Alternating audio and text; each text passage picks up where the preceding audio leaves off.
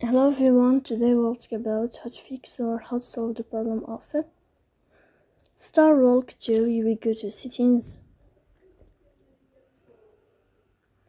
Here in this page you can go to apps, default apps, app settings. In this list you can search about Star Walk 2 and you will enter.